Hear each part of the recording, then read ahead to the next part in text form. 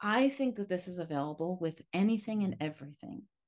I play with people in business, and they think that because we have so much thinking about business, many people, not everyone, it's not like we're showing up like we're painting, discovering and enjoying. Oh no, we're showing up with judgment and Right. comparison and shoulds and, oh my God, worry and regret and all the rest of the things that are truly not enjoyable and limit the experience of discovery.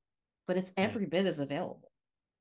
Yeah. Every bit is available, even in the hard, quote unquote, hard parts of business, like creating clients and Right. marketing.